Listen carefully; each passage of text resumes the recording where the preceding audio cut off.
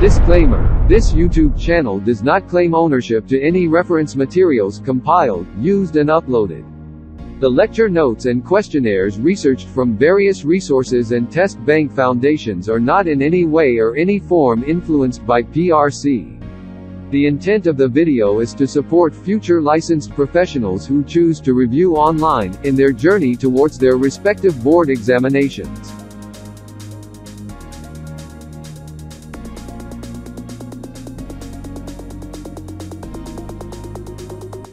Okay, so for today, we will tackle curriculum development. So we will divide curriculum development maybe 2 to 3 parts. So let's have first the introductory portion for the nature, the definition, the types of curriculum. Then later on, yung iba naman. Okay? So when we speak of curriculum, you always hear about K-12 curriculum. When you inquire for schools, you always ask, what is the curriculum? Or especially in here abroad, when you see students, you usually ask them, which school are you attending? What is the curriculum? So here, internationally, we have British curriculum, Philippine curriculum, of course, for Philippine schools, CBSE for Indians, Indian curriculum. Meron ding IB, yung International Baccalaureate. What else? American curriculum. And of course, the local curriculum here, they have UAE. Or the Ministry of Education curriculum. But some of them, or most of them, ang ano naman is either mga British or Australian Council. So they have public sector, private education for the international schools, yung mga expatriates, kagaya ng Philippine schools. And then, we have yung pangatlong curriculum, types of education na nag-start sa Abu Dhabi, and that is a charter school. Yung ano ngayon na charter school kung saan nag-a-apply yung mga Filipino teachers. Charter school is a combination of private and public education curriculum. Pero 100% of their students are locals. Mga Arabo. Kaya gustong-gusto nilang mga Filipino teachers kasi they are very patient.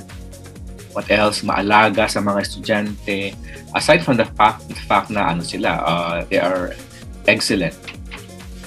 They are brilliant teachers, or we are brilliant teachers. Kasi ang bachelor's degree natin sa education is usually 4 years. And some of them may mga master's degree pa, as compared to other nationalities. Some, let's say for example, yung mga iba, lang sila, certificate in teaching, what else? Yung mga qualifications, teaching qualifications, yun lang. Tayo kasi talagang bachelor's degree. Okay? Pero yung charter school, regulated din naman yun ng international standard. Like for example, dito sa Sharjah, we have Sharjah Private Education Authority. We have SPEA, na parang DepEd, nag-regulate sa education sector. Sa Dubai, meron silang KHDA, yung Knowledge Human Development Authority. And sa Abu Dhabi, they have ADEC. But of course, meron pa rin silang Ministry of Education, na yun ang counterpart ng DepEd sa dito. And then they have also Ministry of Higher Education and Research. Doon nagpapa-equivalency ng mga bachelor's degree, master's degree, PhD. That is parang sa Philippines, parang CHED or PRC. and yung mga education authorities. What else? Mga education department, education bodies dito sa UAE. So, what then is a curriculum? What is its purpose? What is its nature? So, when we speak about curriculum, traditionally, the definition of curriculum is a body of subjects or subject matter prepaid by the teachers for the students to learn. So that's at the traditional concept of curriculum, especially in the early years of the 20th century, synonymous to syllabus or course of study, yung mga course outline ng mga teachers. Syllabus, yung before the start of the school year, meron silang ginagawang calendar. For example, from September, ito yung mga pag-aaralan na lesson. September, October, hanggang matapos ang taon. So, nandun lahat. Nandun yung lesson, ilang oras niya ituturo, ilang araw, ano yung mga strategy na gagamitin niya. That's an example of a syllabus. Pero ngayon, sa K-12, meron tayong binibigay na teacher's guide, curriculum guide. Na guide ng teacher kung anong competency ang kailangan niyang i-accomplish every day, every subject, every topic, or every activity na nakapaloob doon sa syllabus or curriculum guide. So, that is a traditional definition of a curriculum. Aside from that, curriculum are written documents or a plan of action in accomplishing goals. Yun, yung sinasabi ko na syllabus. Parang lesson plan, pero ang lesson plan kasi is in short term, intended for a day, intended for one period. Pero kung isang taon yun na gagamitin, written documents, that is what we call as a curriculum. In our educational system, curriculum is also divided into, let's say, chunks of knowledge. We call them like subject areas. So yung mga sa basic education, English, math, science, social studies, and others, all these subject areas are also called curriculum. Siyempre sa college naman, yung different disciplines, like humanities, sciences, languages department, engineering department, those are also called curriculum. So, various disciplines. Okay? So, iba-iba ang definitions ng curriculum. What else? Curriculum is also defined as the total learning experiences of the individual. So, when we speak of individual, these are the learners. So especially pag mga progressivist, diba? Ang mga progressivist, they want individuality. They want syllabus, the subjects. So yun, ang philosophy, progressivism siya. Kung yun ang gusto nila na i-apply sa kanilang school. Kumbaga, mayroon silang piling-pili that is intended for their respective students. Kasi sabi nila, this can only be called curriculum if the written materials are actualized by the learner. Kasi kung hanggang written material lang na hindi naman ginagawa, hindi naman na ituturo, according to them, hindi siya curriculum. So, broadly speaking, curriculum is defined as the total learning experiences of the individual. So that is from the progressivist point of view. Kasi traditionally, yun lang yung mga listahan ng mga subjects, pero dapat daw i-actuate. Kailangan maituro. So, yun yung totality ng experiences ng mga learners. What else? Curriculum refers to all the experiences in the classroom which are planned and enacted by the teacher. and also learned by the students. So meron na siyang teaching-learning process. So in short, they are also a sequence, what else? Plan of study for potential experiences that are being set up in the schools. So lahat ng mga nangyayari sa school na guide natin as teachers, bakit tayo pumapasok, paano tayo nagtuturo, that is with the use of a certain curriculum. Okay? So, iba't ibang country, kanya-kanya ng curriculum. Kaya nga, noong lagi nagtatap ang Finland, ang Singapore, Japan, mga mga international assessment, ini-study ng mga educators ang kanilang curriculum. Kasi baka pwedeng i-apply sa respective countries nila. Even us, we made a research on the curriculum of Finland. Bakit kaya ganun? Bakit silang gagaling? Bakit lagi silang nagtatap sa mga international assessments? Like for example, sa Japan, sila doon, from grades 1 to 4, wala silang quizzes, wala silang exams. And some schools, they have, meron silang sleeping time during the break. Kaya nakikita nyo sa Facebook, may mga picture silang sa desk nila, pwedeng i-convert into bed, sleeping bed. Kasi binibigyan sila ng time na matulog para magpahinga during lunch break.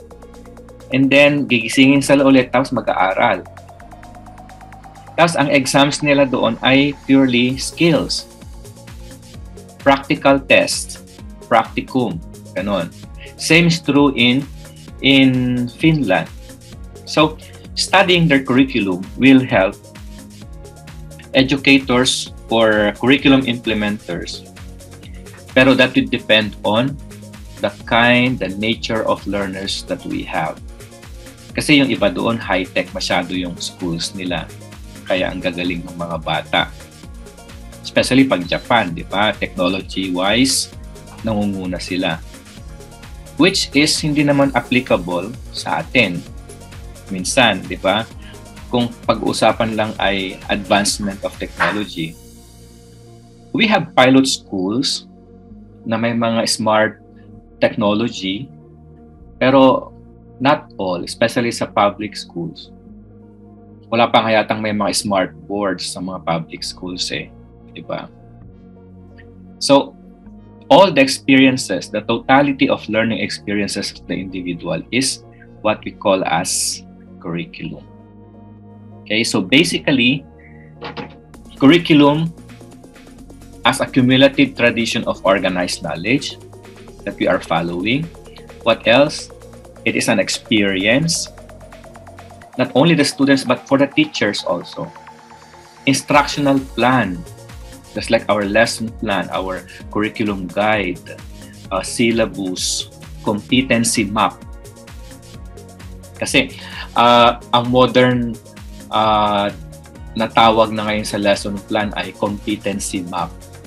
Kasi we are looking forward for the outcomes, yung mga competencies na matututunan ng bata after every lesson. Hindi lang yung nagturo ka, wala namang natutunan, hindi mo siya na-activate, hindi mo siya na-deliver ng maayos. So, kailangan may competency na matutunan. It should be outcomes-based. And then, curriculum as an instructional outcome. Ito nga yung sinasabi ko na outcomes. May output. Kasi for every process, there should always be an output. May results dapat. May outcome dapat. Kaya ang curriculum mo dapat, ang lesson plan mo, maayos, kompleto. From presentation, motivation, motivation, that's preparation. Then nag-present ka ng lesson. After presenting, kailangan kang mag-evaluate din. Magpa-quiz ka, magpa-summarize ka, synthesis, evaluation, and then magbigay ka ng follow-up. Magbigay ka ng assignment if necessary para ma-follow up yon. And kailangan lagi nagba-value integration para ma-connect mo yung lesson mo sa real-life application so that they will demonstrate or they can manifest appreciation about your lesson. So yun yung complete package of a plan.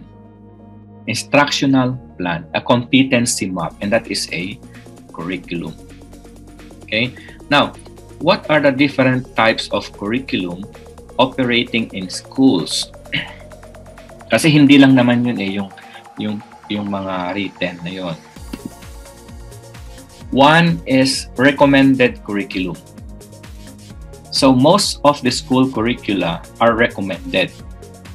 Siyempre, hindi naman tayo basta-basta gumagamit ng curriculum. Pinag-aralan yan ng mga curriculum developer, curriculum designer, proposed by scholars. Yun nga, yung mga curriculum developers and professional organizations. Like for example, BLEPT, CHED, what else? Yung mga professional teachers organization like yung Philippine Association for Teacher Education.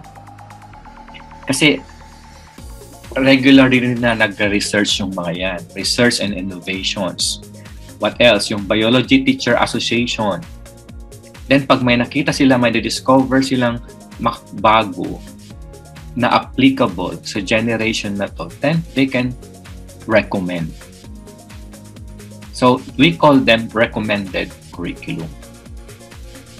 Okay, so curriculum pa din ang that's is still a part of the curriculum. Okay, pag recommended curriculum, that is being proposed by scholars, professional organizations just to implement in a school or in an educational system. Next is written curriculum. So from the word written, so this includes documents, eto na yon, yung mga sinasabi sa definition. Course of study, syllabi or syllabus, handed down to schools, district, divisions, department, or colleges for implementation. Kaya nung nabuo ang enhanced basic education curriculum, yun yung K-12. Siyempre, nag-pilot testing muna sila sa yung mga pioneering schools. Hindi muna nila inintroduce sa lahat. Nag-pilot muna sila, like selected. And then they tried out in sample schools or population to see if the curriculum will be effective or not. Then, nung nakitang effective yun, in-apply sa atin. Kaya nagkaroon tayo ng Enhanced Basic Education Curriculum. That is the K-12 program. Ganun naman nag-ano siya kasi meron din naman tayong curriculum process. Kung kailangan bang palitan na, kailangan muna nilang i-evaluate, i-monitor, bago sila mag-introduce ng bagong curriculum. Another example of written curriculum is yung lesson plan. Yun. Yung ginagamit ng teacher araw-araw. That's a plan. That's a written curriculum. Okay?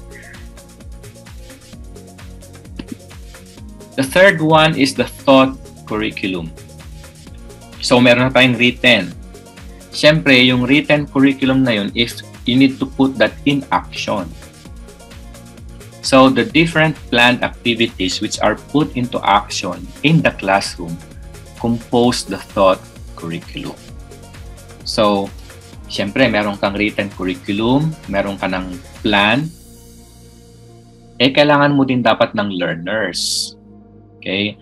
So, yung mga learners, sila ang gagamit ng written curriculum guided by the teacher. So, kung walang teacher, wala ding taught curriculum. Kaya nga, teaching-learning process.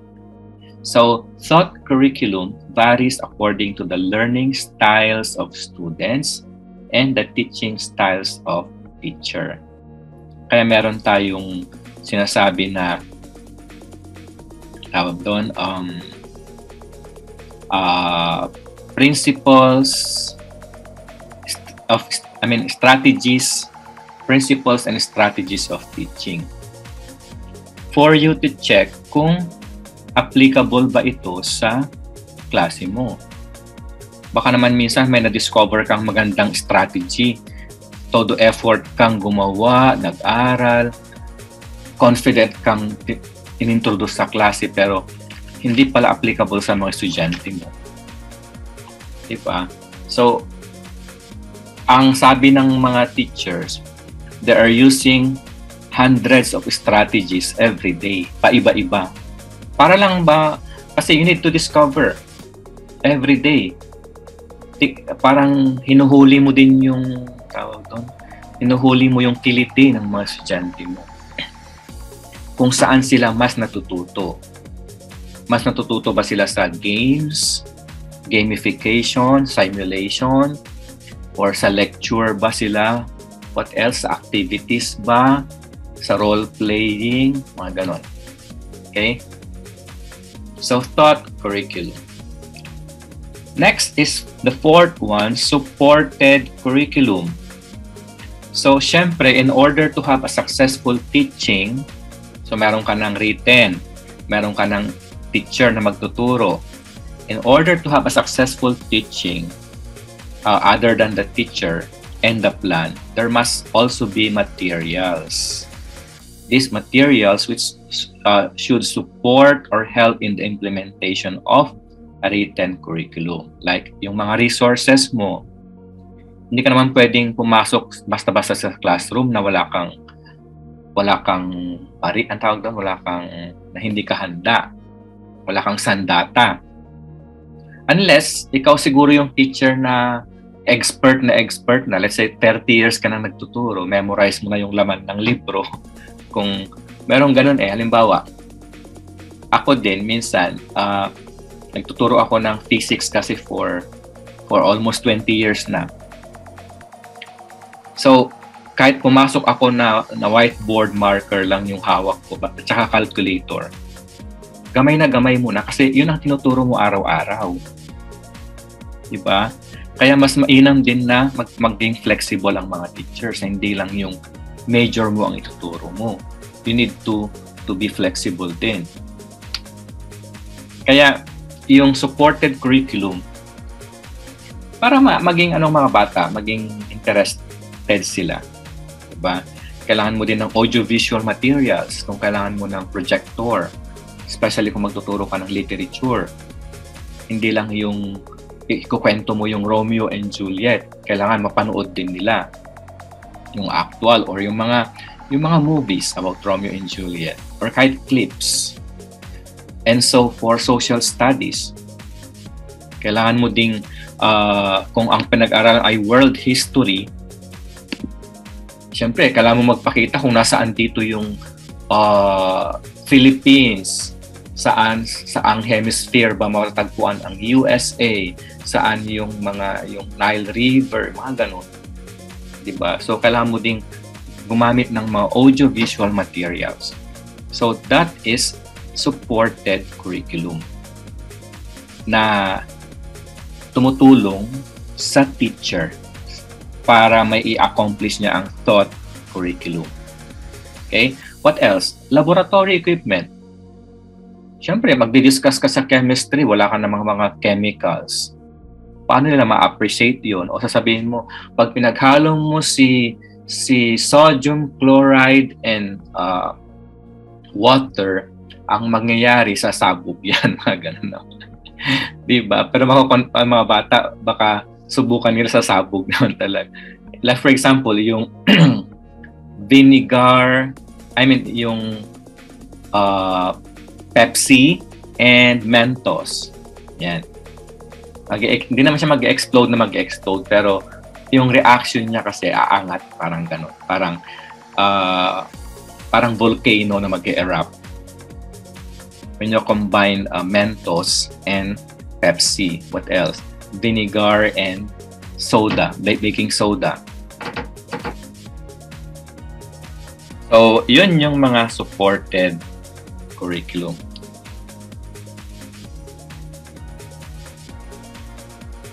Next is assessed curriculum. So, syempre, nakapagturo ka na with materials, anong susunod? So, from the word assessed, kailangan mo na mag-evaluate. So, this refers to a tested or evaluated curriculum. Like, for example, at the end of every teaching episodes, dapat meron ka ring series of evaluations. Series of evaluations are being done by the teachers to determine the extent of teaching or to tell if the students are progressing. Kailangan mo din yon. Like, at the end of your lesson, sasabihin mo, okay, can you make a recap of our lesson today?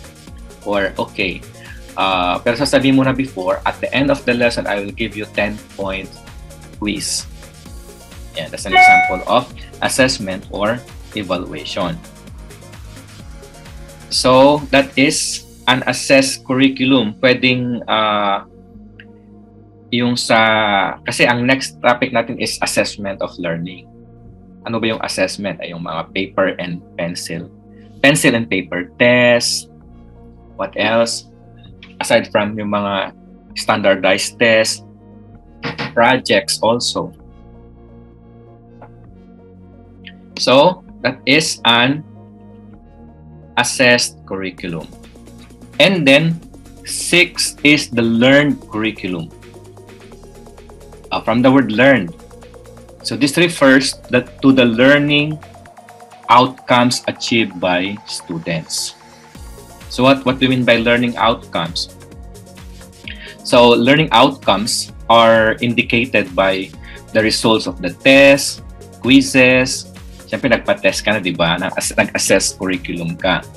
Changes in behavior. May natutunan ba sila sa values, attitudes, which can either be cognitive, affective, and psychomotor. Cognitive, di ba yan sa mental capacity, mental ability, intellectual ability. Affective, something about feelings or emotions, values, attitude. And then psychomotor skills, yung mga kinesthetic skills, yung mga bodily kinesthetic. Let's say kung natuturo ka ng MAPE, tawag doon, naging active ba sila? Gumaling ba sila sa pagsasayaw, sa pagkanta, and so on. So, in checking the achievement, the progress of your students, their learning outcomes, these are what we call as learned curriculum. Learned curriculum. So, complete package siya. And then, the last one is hidden curriculum. So, ano naman tong hidden curriculum? From the word hidden, this is the unintended curriculum which is not deliberately planned but may modify behavior or influence learning outcomes. Minsan yung mga wala sa school. So, there are lots of hidden curricula that transpire in the schools. Like, for example, ano kayong mga example na nakaka-apekto sa mga estudyante, nakaka-apekto sa pag-aaral nila, nakaka-apekto sa pagkatuto nila. Kasi pagtuturo ka ay from recommended curriculum to to the learned curriculum. Example, peers, peer influence, yung barkada. Diba? Di ba napapansin nyo minsan sa school, meron silang clique na sinasabi. Kung sino pa yung matalino, sila yung nagkakasakasama. Yung mga mahilig mag-basketball, sila yung nagbabarkada. Diba? Mga ganon. What else? School environment. Kung tawag doon, kung well-ventilated ang classroom, syempre mas matuto ang mga bata. Mas aantukin sila kasi well-ventilated. As compared naman sa sobrang init, yung nagpapaypay sila, that would affect their learning process pag ganon. What else? Physical condition. Teacher-learner interaction. kung hindi nakikipag-participate, kung hindi marunong yung teacher na mag-motivate ng students. What else? Mood of the teachers. Diba? Minsan kasi ang mga teachers naman, dinadala nila sa school yung kanilang bigat na pasan from sa bahay, problema sa jowa, mga gano'n. Diba? Minsan na pag-iinitan yung mga estudyante. Those are hidden curriculum. And there are a lot of factors that that made up curriculum. Ano pa? Anong shinare mo? Ano pa ang mga hidden curriculum? Yung family, syempre. Family factors. Baka may problema din yung family ng bata sa bahay. Kaya naapektuhan yung kanyang pag-aaral din. Kaya hindi rin niya masyadong nakoconcentrate sa pag-aaral. Diba? Minsan family problem, problema sa barkada, sa relationships. Those are all hidden curriculum na nakakaapekto rin sa teaching learning process. Okay? So, those are the types of curriculum operating in schools. Okay, let's have a recap. Recommended, written, taught curriculum, supported curriculum, assessed, learned, and hidden curriculum. So, curriculum lahat tawag doon. Okay? The process. Now, aside from the types of curriculum operating in schools, we have also levels of curriculum. Level. So, ito yung pinakamalayo sa teaching learning process, societal level of curriculum.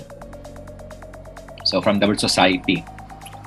So, this is the farthest from the learners since this is where the public stakeholders are participating in identifying the goals, the topics to be studied, time to be spent in teaching and learning, materials to aid instructions. So, sino yung mga public stakeholders? Administrators, politicians, professional specialists. Okay? Kasi, they are also of great contributory sa paggawa ng curriculum. Yung mga sinasabi natin kanina na curriculum developers. So, sila yung nag-introduce ng bagong curriculum.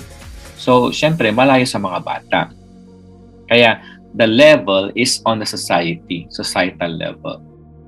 Okay? Next is institutional. So, institutional, doon na mismo sa school. So, refers to the curriculum derived from the societal level. So, nag-decide na sila, DepEd, in-introduce sa school. So, napunta na doon with modification by local educators or lay people.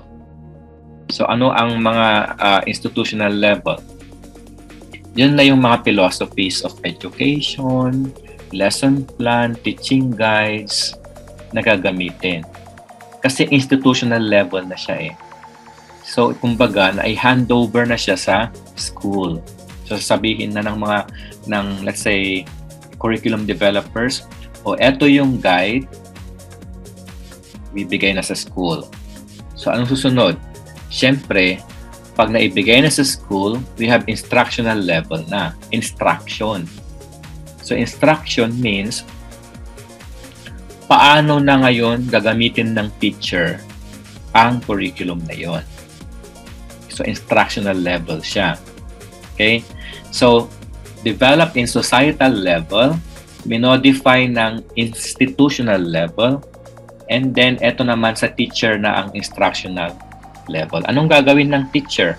Siyempre, mag-iisip si teacher ng test strategy, pedagogy, kung paano niya i-implement, paano niya i-deliver.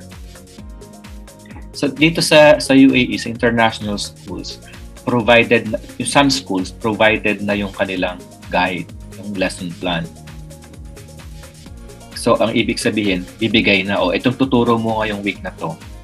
So, ang gagawin na lang ng teacher is to think of a strategy, instruction, kung paano niya i-deliver yung lesson, yung topic. So, kanya-kanyang pagalingan yan, kanya-kanyang paandar. How, syempre, kailangan mo mag-isip ng paandar mo, ng strategy mo, kung saan mas madaling mag-grasp ng mga estudyante mo yung ituturo mo sa araw na yun. So, instructional level of curriculum. And then, the last one is experiential level of the curriculum. So, this, from the word experience, that this is the curriculum perceived and experienced by the students. Okay, so may instruction na from the teacher. So the perceived and experienced by the learners, yun yung experiential level of the curriculum. Okay, so now you know na ayun pala ay mga curriculum. Lahat pala ng yun, ng mga factors are part of the curriculum. Okay? So, that's the nature of curriculum. Definition of curriculum. Types of curriculum. Okay? Any questions? If none, let's proceed. Now, let's go back to the foundations of curriculum. So, i-recall natin.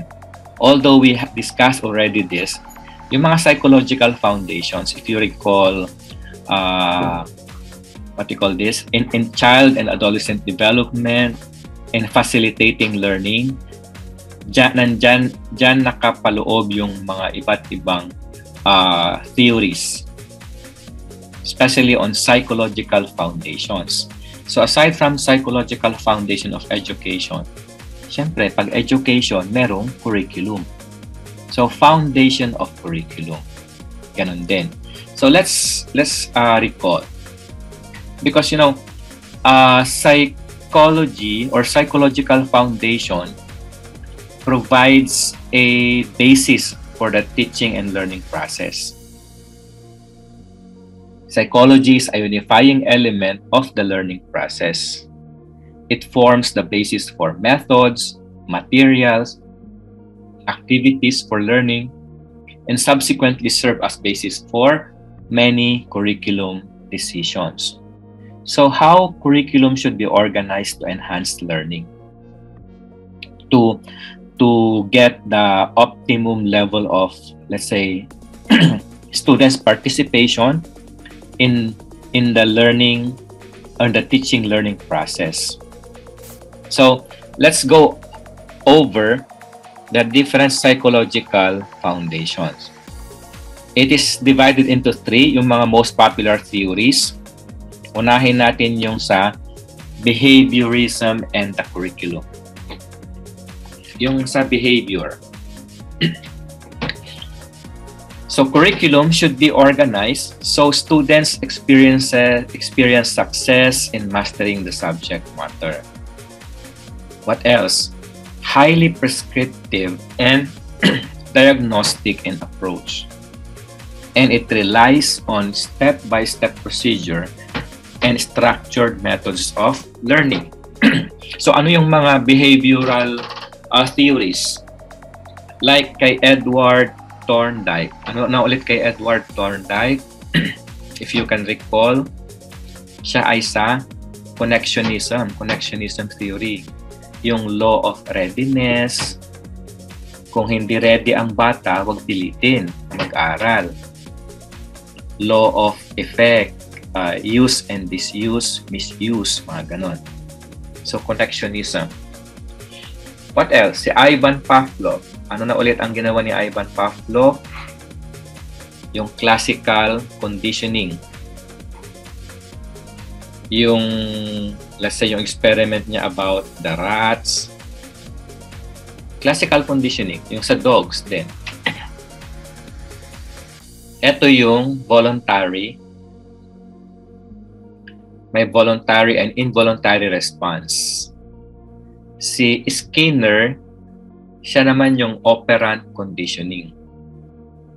Yung meron doon yung mga nakaka-apekto sa behavior ng mga learners. Like, for example, rewards, punishment.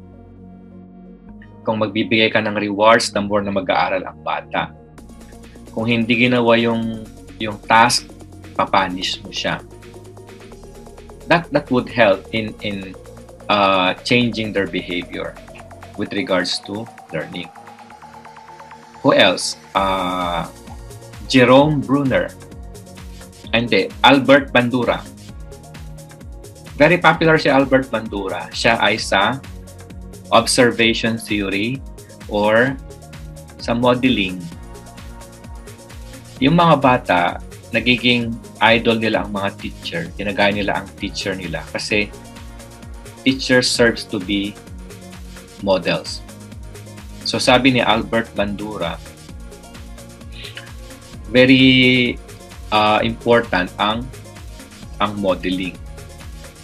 Kasi doon natututo ang bata. Ginagaya niya, especially yung mga good behavior. Kaya meron silang mga idols, yung mga estudyante.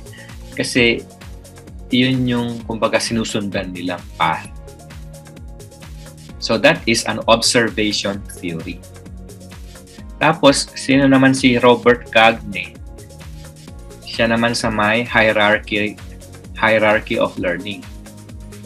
Hierarchical learning. Yung, let's say, may iba't ibang skills. May motor skills, attitudes, intellectual skills, information skills. Ayun.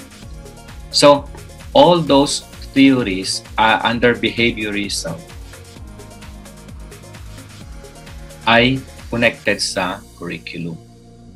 Naging basehan yon sa paggawa ng curriculum. Okay, so behaviorism and curriculum. What else? Kasi aside from task and reinforcement para sa, let's say, sa desired behavior ng mga learners, to them, itong mga behaviorists na ito, learning should be organized. Kaya yung first na yon, curriculum should be organized in order that students can experience success in the process of mastering the subject matter. Para maging Thank mas you so much for interesting watching. Before leaving, please do click the like, teaching and subscribe, learning and get process. notified buttons.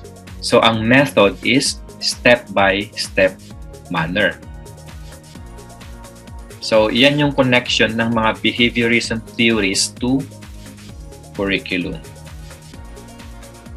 Next is cognitive. Cognition.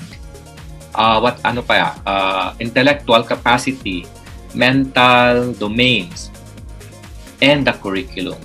Paano naman nakatulong yung mga theories na ito sa paggawa ng curriculum?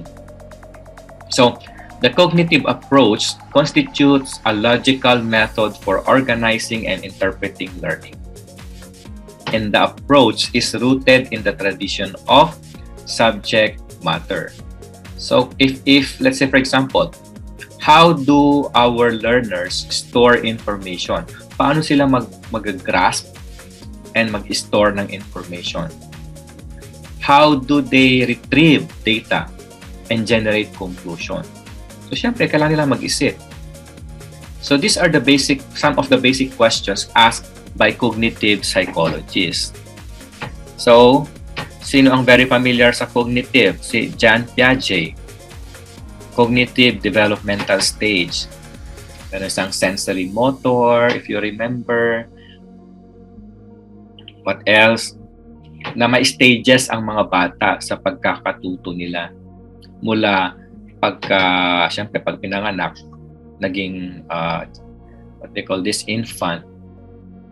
Yung learning process nila in terms of cognitive, according to Jean Piaget, there are stages of cognitive development.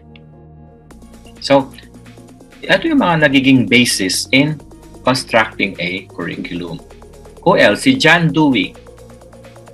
Si John Dewey, very popular siya sa learning by doing.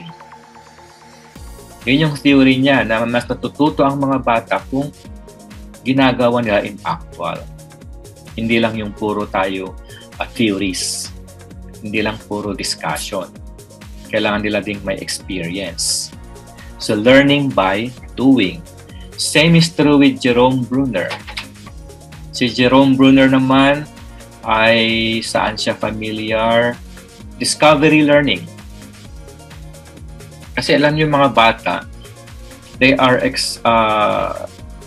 tawag doon, exploratory sila. Nag-explore sila lagi.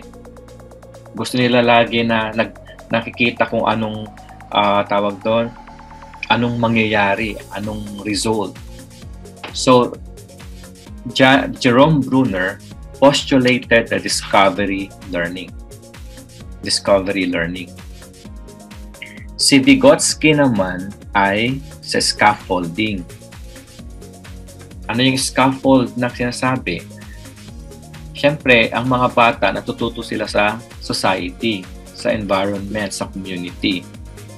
So with the help of significant others, parang scaffold, di ba scaffold, kailangan mong tumuntong ng tumuntong para maabot mo yung goal mo, kumbaga. Tuntungan. Yung scaffolding, if you're familiar with that, di ba? So, for example, sequence din yun dapat. Like, ang maliit na bata, before natatakbo siya, kailangan muna niyang mag-crawl and mag-walk. So, with the help of, let's say, nanay, maid, kapatid, and others, natututo siyang tumakbo. So, that's an example of a scaffolding. What else? Bago siya makapagsulat ng essay, syempre, kailangan muna niyang matutong maghawak ng pencil. Kailangan muna niyang matuto ng cursive, sulat ng letters, matuto ng syllables, words, then sentences, then paragraph. After paragraph, essay na siya. That's a scaffolding. Okay? And Howard, that's Gardner, hindi Gardiner. Howard Gardner. Sino si Howard Gardner? O, alam nyo yan. Siya sa multiple intelligences. Na each of your learner, may kanya-kanyang intelligence yan. Hindi porke yung isang bata ay hindi achiever, hindi siya magaling sa academics, bobo na siya. Malay mo siya palang pinakamagaling mag-drawing. Siya pala ang pinakamagaling kumanta o sumayaw. What else?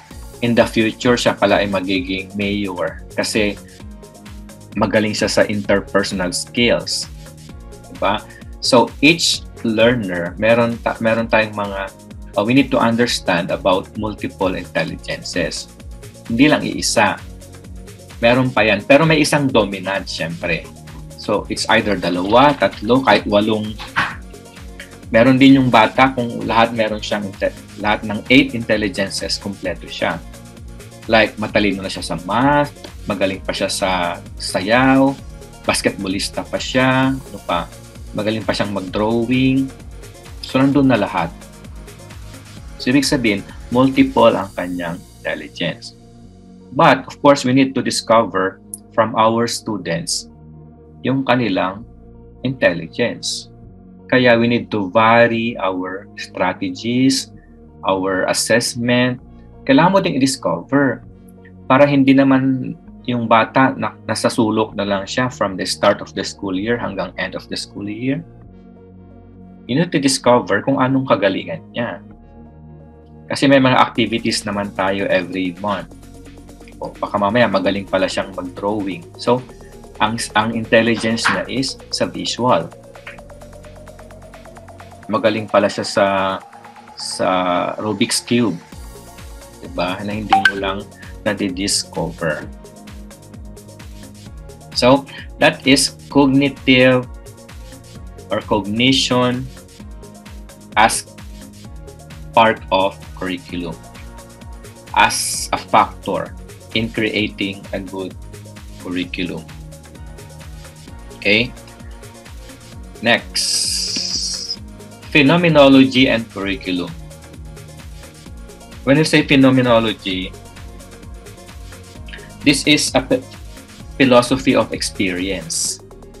Phenomenon, yung let's say, pag may nangyari, pag may bago, mga ganon, latest, phenomenal, parang ganon. So, this is likened to humanistic psychologies, which are concerned with how learners can develop their human potential. Paano nila ma-discover ang sarili ng potential? How can they develop those potentials also? Okay? So, phenomenologists view the individual in relation to the field of which he or she operates. Parang sa multiple intelligences, that the raw data of personal experiences are vital to understanding learning.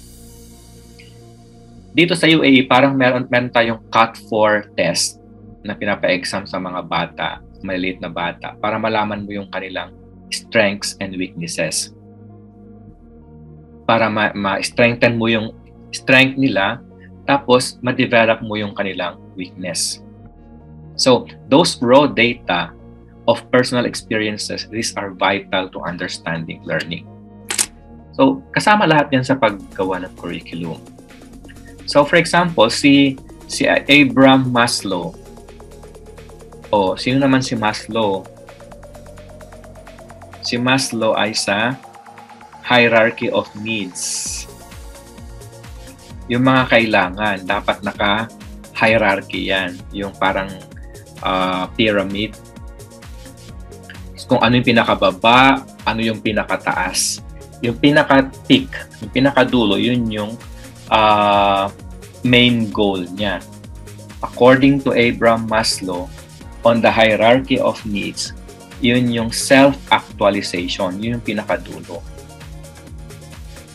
So, nasa baba yung mga basic needs, what else, yung mga psychological needs niya, lahat, bago yung self-actualization. Yung nakukuha na niya lahat, I mean yung tagumpay na siya. This is for hierarchy of needs. Meron din dapat mong malaman kung mas importante ba ang needs or wants, mas importante ba ang desire mo kaysa sa kakainin mo, mga ganon. So, according to him, meron tayong hierarchy of needs. Like, physiological safety, yun. What else? Love and belongingness needs. Esteem needs. And then the last one is self-actualization. Nasa gitna lang yung love and belonging. Kasi love of the family, friends, relationship, mga ganun. Okay? Si Carl Rogers naman, theory of personality. Sa theory of personality naman siya. And this personality, very important ito sa paggawa din ng curriculum. And then kay Lewis Rath, siya naman ay parang din kay Abraham Maslow, needs theory naman siya. Sa needs theory, empowerment theory, yung mga yon. So, those theories, naging basehan lahat yon sa paggawa ng curriculum, sa pag-change ng curriculum, sa pag-evaluate, pag-monitor, pag-implement ng curriculum.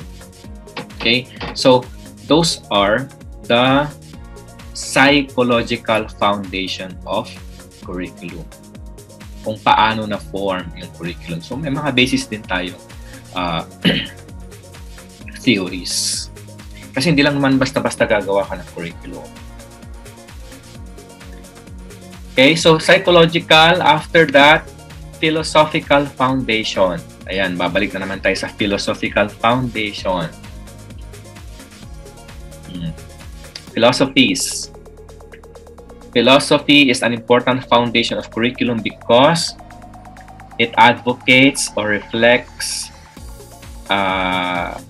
in a particular school and its official as per goals and aims and content as well as the organization of its curriculum. Siyempre, nandun din eh.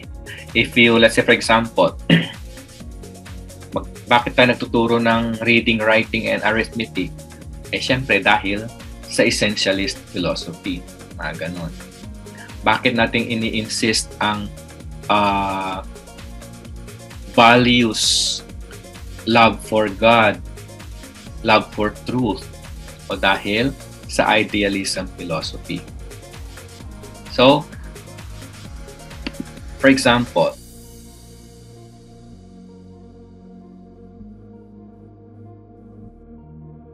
traditional versus progressive. Wait. Okay, start mo natin dito sa So, focus 1 is intellectual development. Yung noon, certain subjects train the mind. So, they are using liberal arts, science, just to build intellectual power. Pero ngayon, syempre, dinagdagan na, kailangan na ng practical arts para maging holistic. Okay? Before, they used ready-made experiences by written and spoken words, yung mga naka-publish na. But now, kailangan na rin mag-problem solving ang mga bata. Mag-acting. Hindi na lang sila nagbe-base sa mga ready-made na literary works. Before, education is conceived as instruction. Dati, kasi kaya papasok lang sila sa school para maka-grasp ng knowledge. But now, according to progressivists, education is conceived as creative self-learning para ma-improve mo din yung sarili mo. Hindi lang yung grasp ka ng knowledge. So, creatively, what else? Critically, kailangan na-improve ang sarili.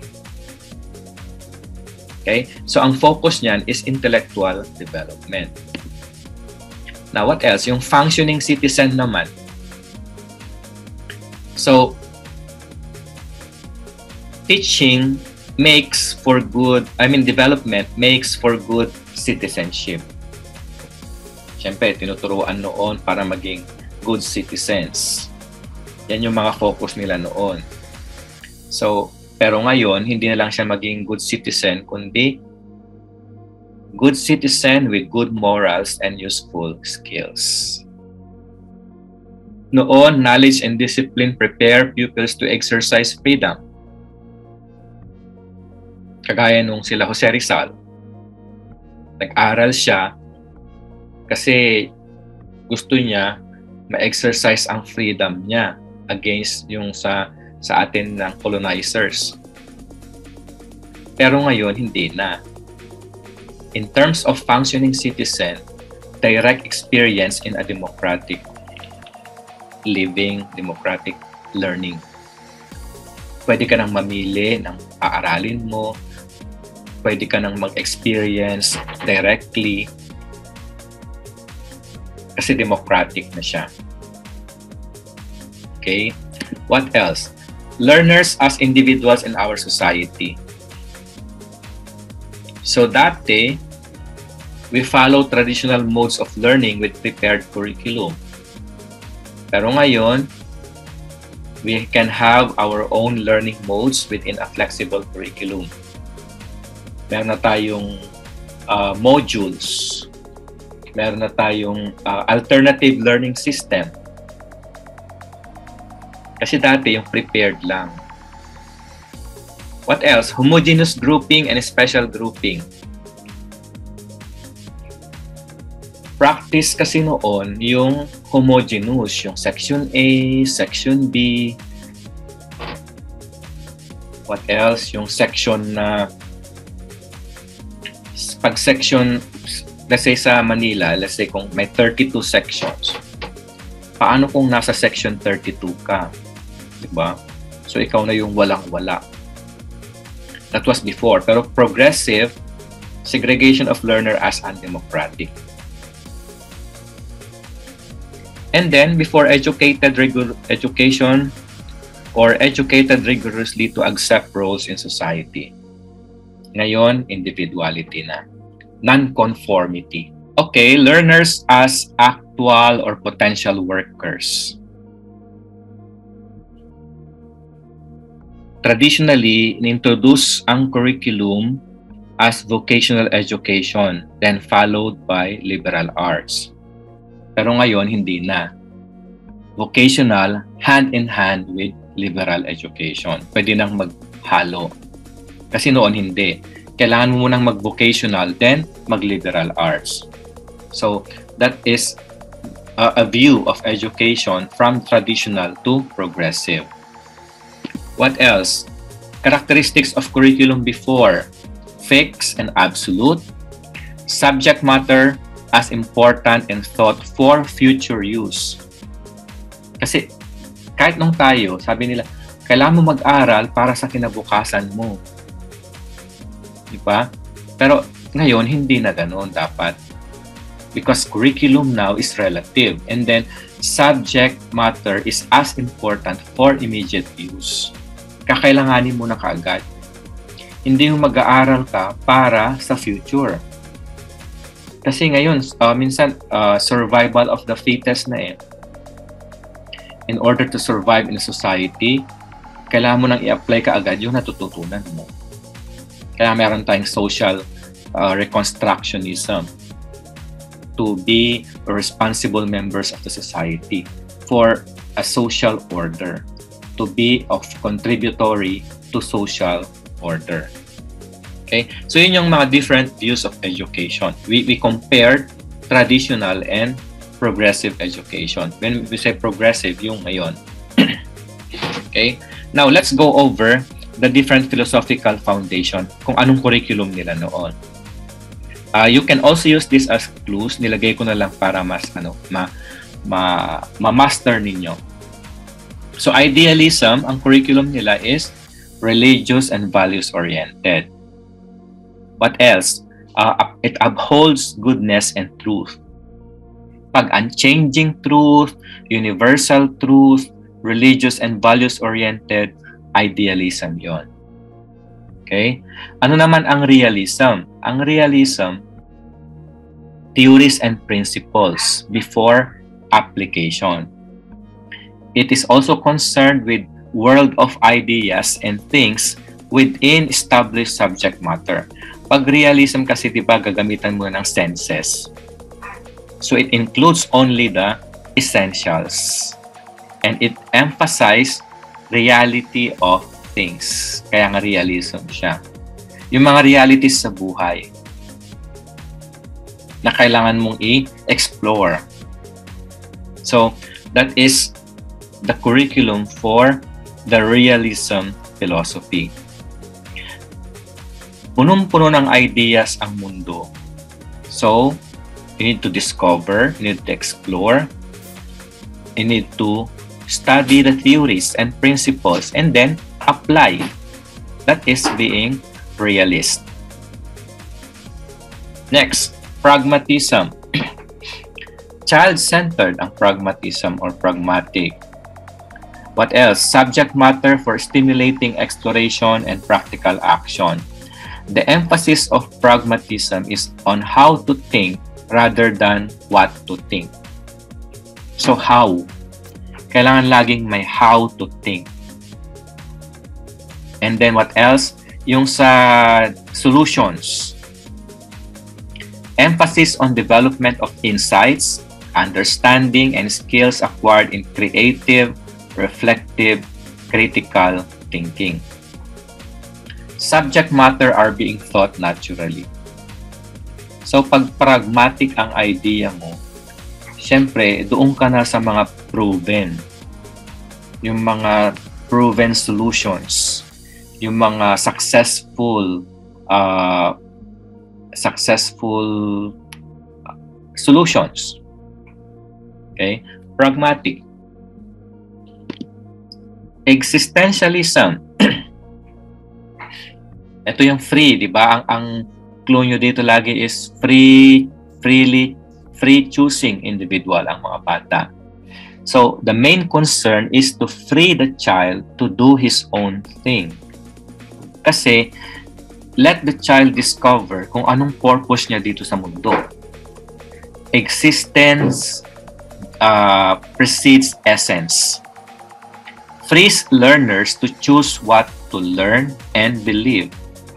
So, walang course guides and content outlines.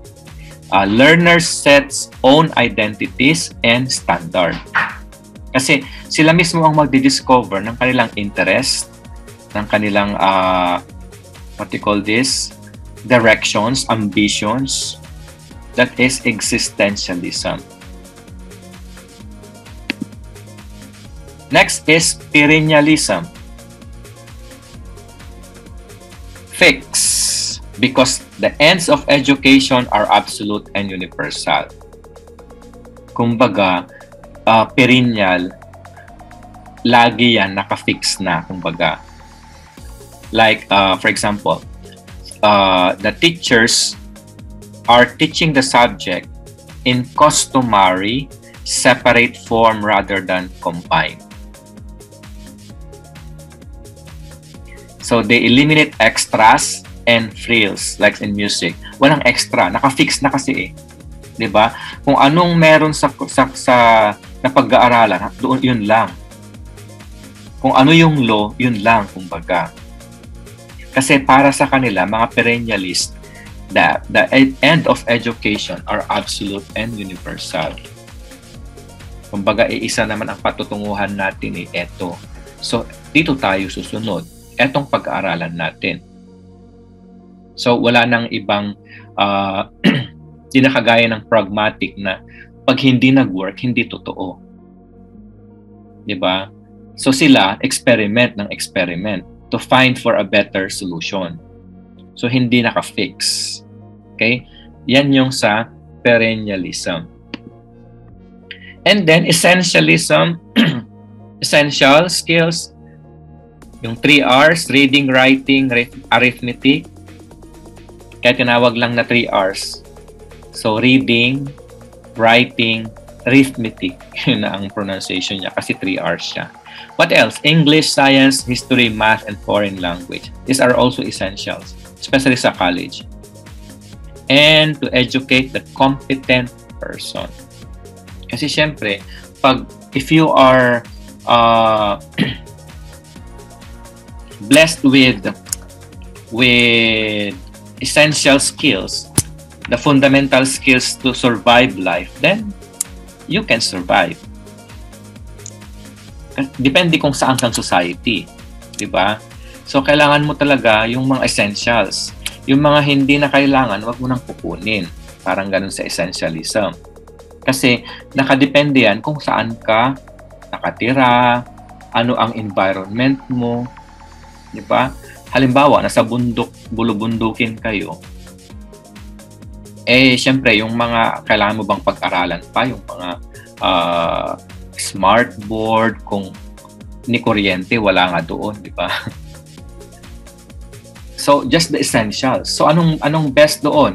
Yung mga practical lessons. Turuan mo sila ng mga livelihood programs na kailangan nila sa pang-araw-araw na pamumuhay. So, the essentials. Progressivism, syempre, individuality of the students. So, it is based on student interest. Nakabase sa interest ng mga bata. Interdisciplinary subject matter, activities, and project. Kumbaga, hindi siya iisa dapat.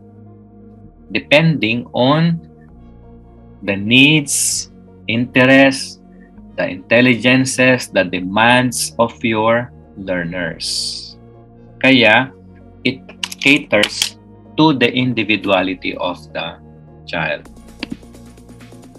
And then the last, reconstructionism or social reconstructionism. So, the curriculum is a means in remaking society and rebuilding culture. So, di ba, lagi natin pag reconstructionism, to construct anew, to rebuild, remake a social order. So we are teaching the students to be socially involved, to master or to be aware, to teach them awareness, consciousness about social issues. So curriculum should be a catalyst of change. So dapat lahat ng natututunan nila, makakatulong yan sa pag-solve, sa pagbabago ng lipunan, for the improvement of the society. Para hindi lang sila maging, ang tawag doon, nag-aral nga siya ng pagkarami-raming kurso, hindi naman siya napapakinabangan sa community. Diba? So, hindi yun reconstructionism. Ayaw niyang mag-share. Ayaw niyang mag-share ng kanyang qualifications, ng kanyang skills. Diba, usually, pag sa community, pag may problem na, aside from the barangay officials, siyempre, kailangan mong kunin yung mga, tawag doon, anong say ng mga professionals na nandun sa community. Kasi sila nakapag-aral. So, syempre, you need to ask their opinions kung ano naman sasabi nila sa problema sa barangay and so on. So, contract analysis of issues in the community. So, yan, ni-recall ulit natin yung mga philosophies. Okay? Para mas kayo. So, essentialism, progressivism, perennialism, existentialism, pragmatic, idealist, and realist. Kasi later on, you will encounter these terms often. Lagi nyo itong mababasa doon kasi may mga examples, then situations in which i-base nyo yan sa theory. Kasi hindi naman direct sasabihin doon. May situation, then you need to find the basics. Kung saan siya naka-root. Anong philosophy siya na-based, kumbaga. So, we have physiological foundation, philosophical foundation of, kasi education, di ba sabi ko kanina, foundation of education, syempre, wala namang education kung walang curriculum. Kaya, inuulit natin, philosophical foundation of curriculum. And now, letter C, sociological or cultural foundation of curriculum. Ito naman yung sa society, sociology, and culture. Curriculum discussion should consider the social setting, especially the relationship between the schools and society, and its influence on curriculum decision. Ayun yung sabi ko kanina. Like, halimbawa,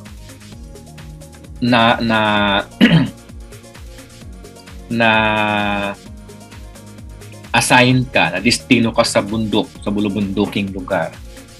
So, you need to consider the relationship of the community with the school. Para malaman mo bakit hanggang dito lang ang tinuturo nyo, bakit eto lang, mga ganon, di ba? Na halimbawa, galing ka sa prestigious area. So, introduce ng mga magagaling na strategy. Ito, ang ganda-ganda to, galing ito sa Amerika na strategy. Kung hindi naman applicable doon, di ba? Especially kung wala kang materials. Walang basic yung mga learner mo doon about the strategy. So you need to consider that in identifying, in constructing, in formulating curriculum to teach to your children. So kailangan din ang socio-cultural foundation. Curriculum decision takes place in a complex social setting through the demands that are imposed by society and that filter down to schools. Social astuteness is essential for curriculum planners and developers today. Kaya yung mga nagmamasters, sila Sir Gerald, Sir Jeffrey, si Sir Joel. Ang kinukuha kasi nila is MAED, ELM, Educational Leadership and Management. So sila yung magiging school leaders. Pero si Sir Jomar, ang kinukuha niya is Master of Arts in Curriculum Development, Design, and Supervision. So, ito yung magiging trabaho niya in the future. Magde-design ng curriculum, magde-develop ng curriculum. Kasi, ito kasi yung in-demand na, yung leadership management sa curriculum, sila yung in-demand, kaya sila yung ino-offer. In-demand ngayon, tsaka sa future. Why? Kasi, nag-change lagi ang educational system. Nag-change ang society. So, nag-change ang ating learners. So, syempre, kailangan natin ng curriculum designer, curriculum developer, na mag-i-study kung anong nababagay na curriculum ang kailangang ma-implement sa kind of learners that we have today. Okay, so meron tayong Master of Arts in Curriculum Design, Development, and Supervision. Sinusupervise din niya. So that is socio-cultural foundation. Because now, what is the influence of society and culture to curriculum? It inhibits change through traditions. It rates and directs change, corresponds to societal changes, and apply pressure through societal demands. Yun na nga, yun. Let's say, in the near future, ang mga bata na ay puro automation ang generation nila. When we say automation, puro robotics na. Baka darating ang panahon na ganun na.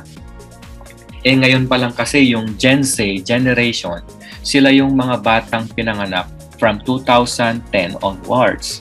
Ibig sabihin, pinanganak sila na ang kakambal nila ay gadget. Sila yung mga pinanganak na kumbaga, ang yaya nila ay gadget. Naalala nyo ang mga bata ngayon? Kahit 2 months pa lang, 3 months pa lang, may hawak ng cellphone, may hawak ng gadget. Kasi, kapag panoorin mo lang siya ng Cocomelo, titigil na agad. Diba? Parang yun yung kanilang maid o yaya.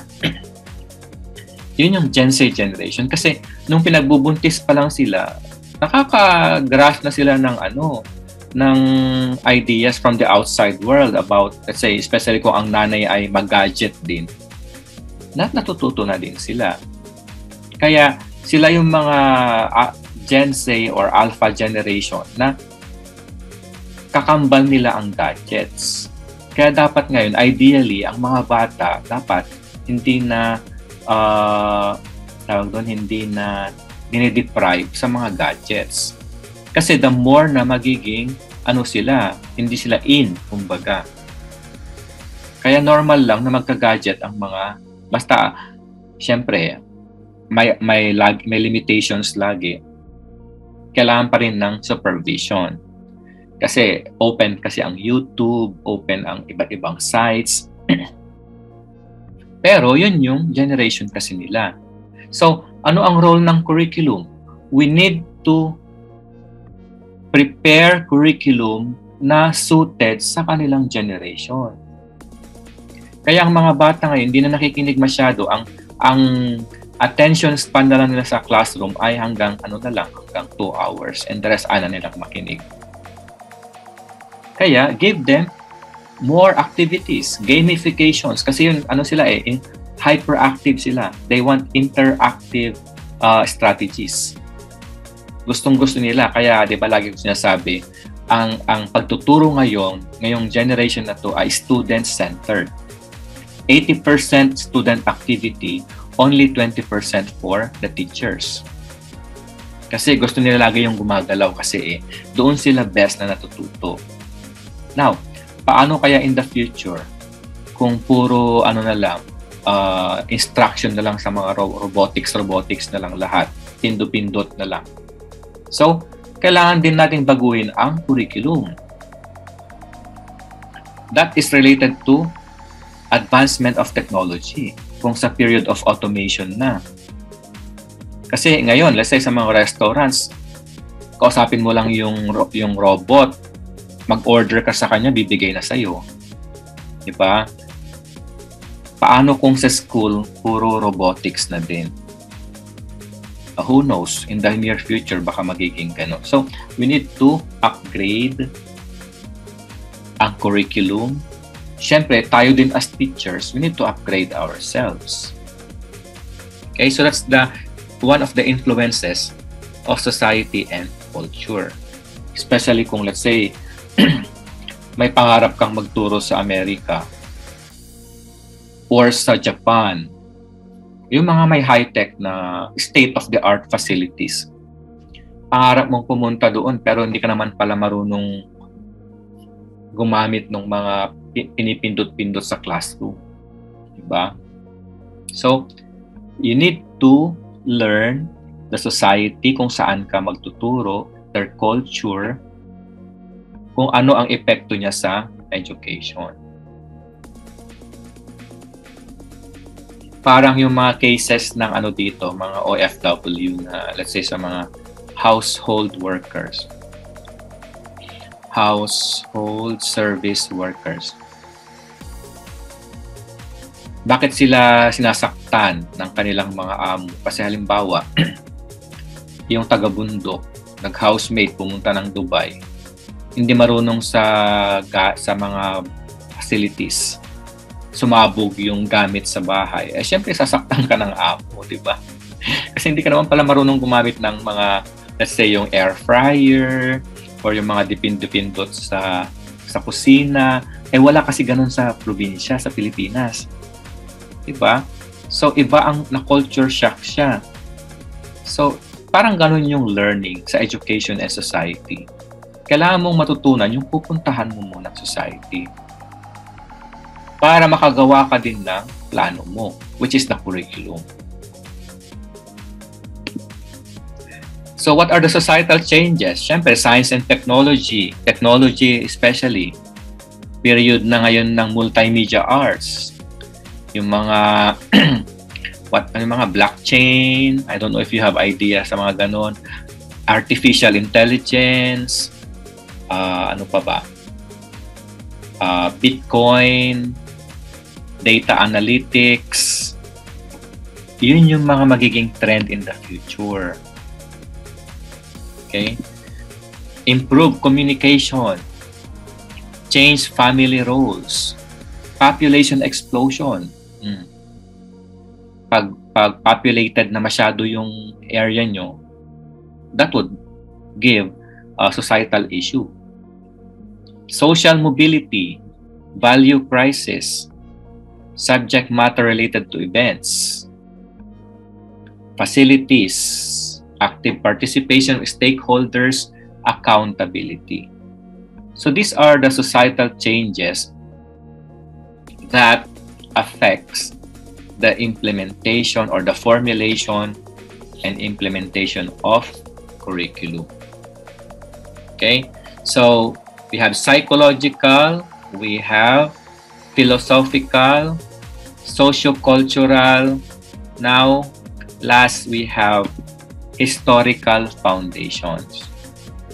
Balikan ulit natin yung history. Okay?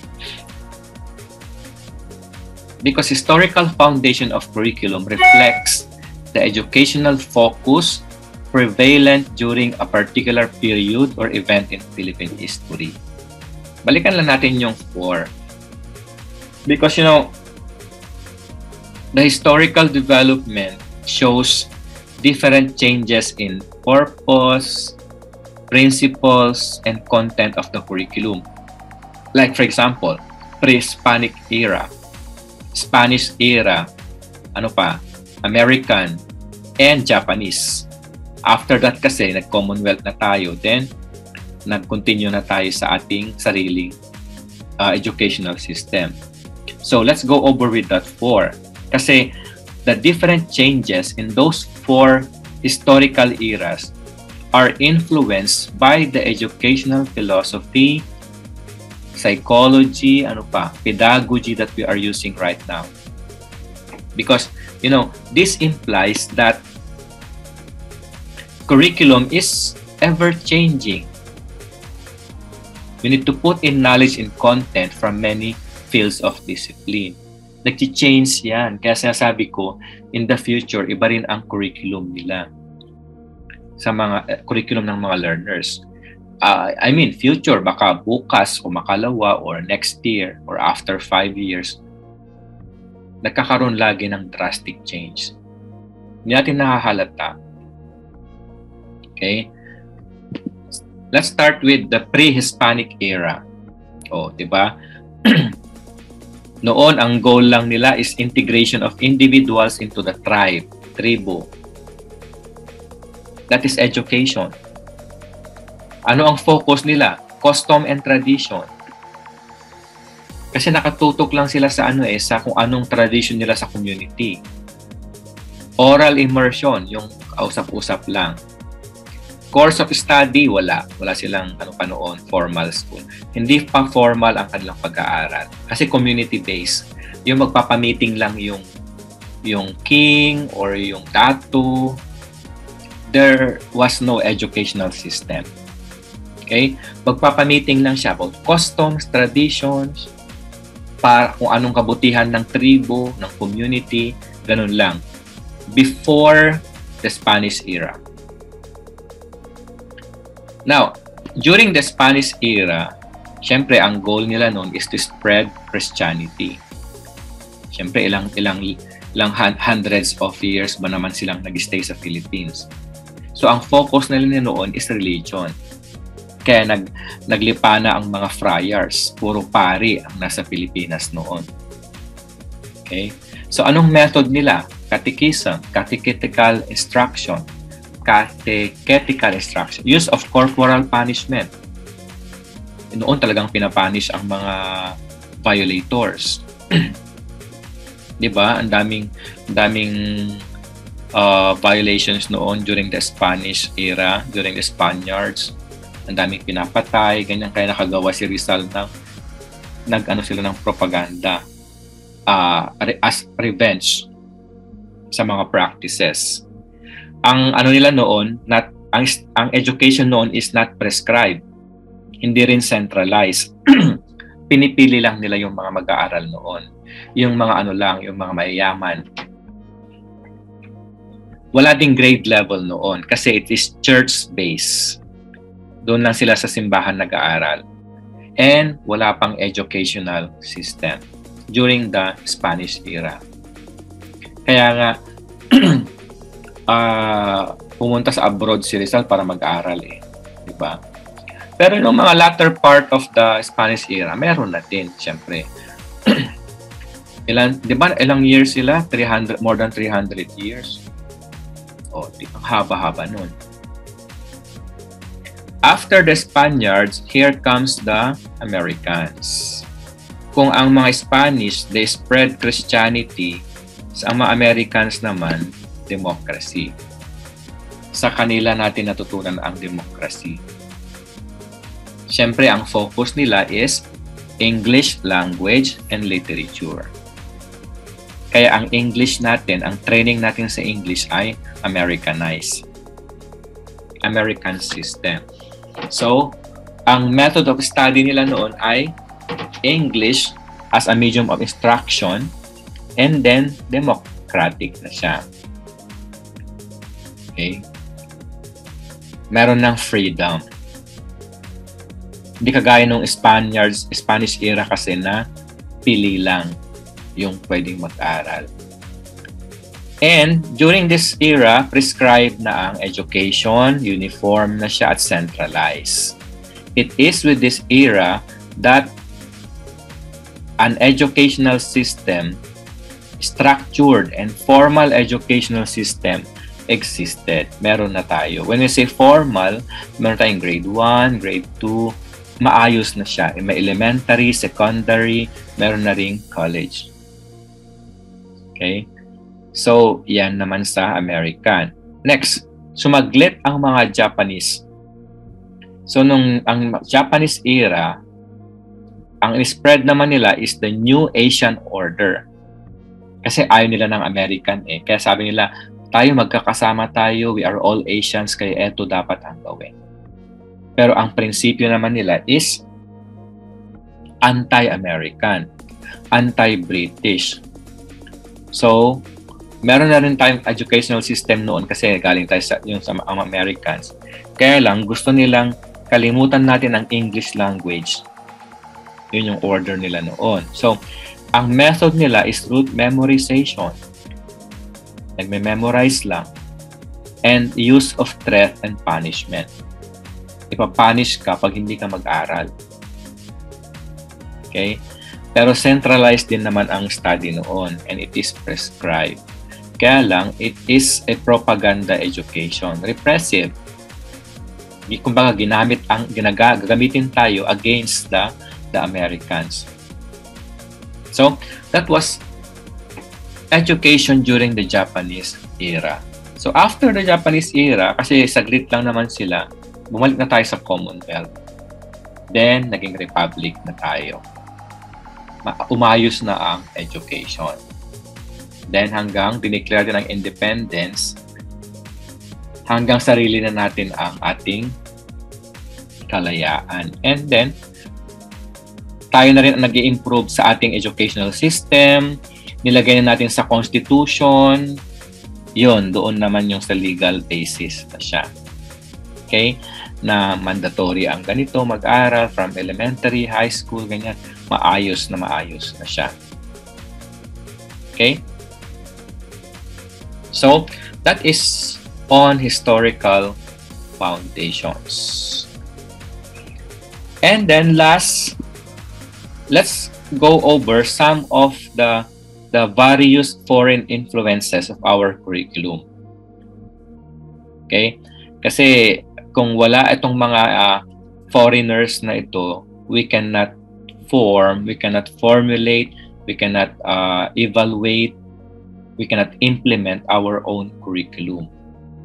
Kasi Philippine education came about from various foreign influences.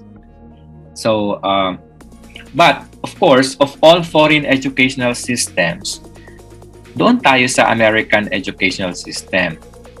Because the American system has the greatest influence on our educational system. Kaya pagpunta ka ng Middle East, naninibago pa. Kasi dito, they are more on British system, Australian system. Seldom yung may American system. And majority of the scholars or foreigners would place its beginning in 1918 with kasi nung nag-publish si Franklin Bobbitt ng yung book niya about the curriculum, dito na emphasize, na mention yung mga curriculum developers, curriculum theories na contributory sa ating ating present curriculum. So first, we have Franklin Bobbitt. So si Franklin Bobbitt, sabi niya, curriculum prepares students for adult life. So according to him, objectives with corresponding activities should be sequenced. And this can only be done if instructional activities and tasks are classified. So we based also from Franklin Bobbitt. So as early as 1918 kasi nung pinablish niya yung the curriculum na book niya. Okay? Aside from Franklin Bobbitt, si Weret Charters or Were Charters, sabi naman niya, curriculum is a science. So it gives emphasis on student needs. So what does it mean? In preparing a curriculum, kailangan we need to consider the student needs. Like, yung listing of objectives mo dapat should match with the corresponding activities, which is tama. Kung gagawa ka ng lesson plan, dapat matching yung mga activities na papagawa mo sa mga bata, as well as the strategy. So, depende kung anong subject matter mo. So, according to him, subject matter should be related to objectives, and then it should be planned by the teachers. That should be planned by the teachers. So, a According to him, curriculum is a science. William Kilpatrick, curricula are purposeful activities which are child-centered.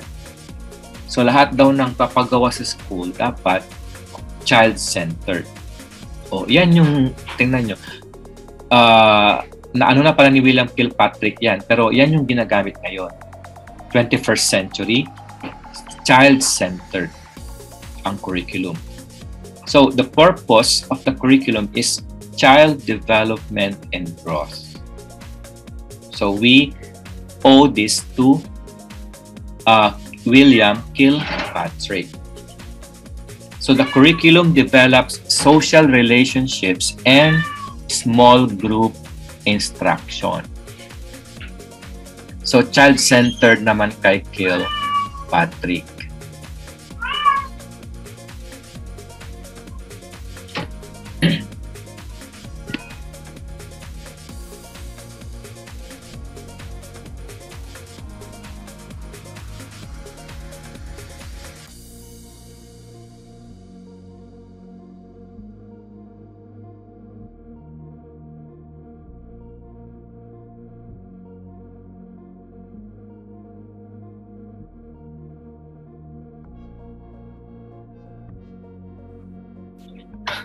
Pumasok kasi mga pusa. Okay. Fourth one is Harold Rugg. Same din sa kanya. Tinuloy lang niya yung kay Kilpatrick. Curriculum should develop the whole child. It is child-centered. So, ano lang siya. Aside from being child-centered, sabi niya, curriculum should produce outcomes. Dapat may result lagi. Pag nagturo ka, ang emphasis mo daw dapat is social studies. And then we have Hollis Cowell, curriculum as organized around social functions of teams, organized knowledge, and learners' interests. So, social function naman siya. So, eto na yung application ng social reconstructionism. Sabi niya, ang curriculum dapat ang team ay lagi for social function. 6 is Hilda Taba. Si Hilda Taba at saka si Tyler, yung last. Ito yung lagi yung mababasa sa exams. Lagi yan. Even for masteral studies. Kasi si Hilda Taba, siya yung, sa kanya yung grassroots model of curriculum. Kumbaga, yung makabago, like concept develop critical thinking. So critical thinking help to lay the foundation of education for diverse student populations. Kasi pag diverse, kailangan mo i-consider daw yung diverse student populations mo. So you need to apply the grassroots model by Hilda Taba. Okay? And last, we have Ralph Tyler.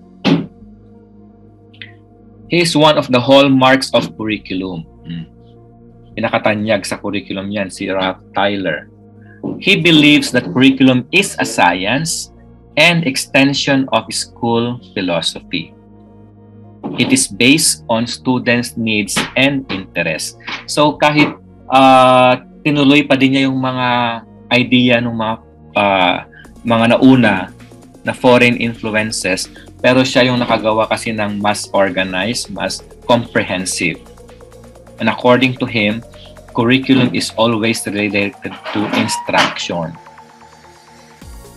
Subject matter is organized in terms of knowledge, skills, and values. So, complete package na siya. Hindi lang knowledge, hindi lang skills, meron na dapat values na matutunan sa curriculum. Kaya, ang mga lesson plan natin, kompleto siya. May affective, yun yung values. Skills, yun yung psychomotor. Cognitive, yun yung knowledge. Sa paggawa ng lesson plan. Kung nakakita na kayo ng lesson plan na old, nakalagay doon. At the end of the lesson, the student shall have, yan, The students should be able to define mathematics, what else? Solve problems in fraction, and C, appreciate the concept of fraction. So, kumpleto yun. Meron siyang cognitive, na-define niya ang fraction. Meron siyang psychomotor, makakapag-solve na siya ng fraction. And then, ma-appreciate niya ang fraction in real life. So, ganun yun. Kailangan, after the lesson, ang outcome, nagawa lahat. Okay? Na-define na ng bata ang fraction. Nakakapag-solve na siya ng fraction. At nakaka-appreciate na siya ng application ng fraction in real life. So that is Ralph Tyler. The curriculum aims to educate generalists and not specialists. General siya. Complete package kumbaga. So any questions?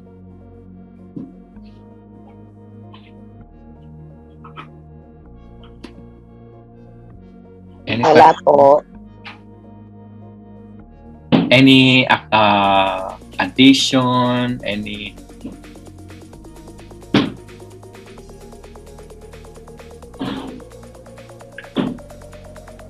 So I hope that's the first part of our curriculum development topic. We still have more about curriculum development, and we will separate also the K-12 curriculum para malaman nyo din. Okay po? So, kung wala ng questions, I will just post this in the classroom, and then later on na tayo mag-assessment, mag-assess curriculum, di ba? So, tapos na tayo sa thought curriculum. Yung assess curriculum, later on na yon. So, I don't know if you have hidden curriculum pa, or like for example, baka gutom na kayo, or baka may pupuntahan pa kayo. Those are hidden curriculum na nakaka-apekto sa pag-aaral din. Okay? Like si Ma'am Rosabel, syempre, meron siyang mga anak to cater. Yeah, sila po actually. They are part of the hidden curriculum. Okay? So, kung yes, ibang questions, thank you for attending. Let's call it a night po. Good night. Thank you po. Thank you, sir.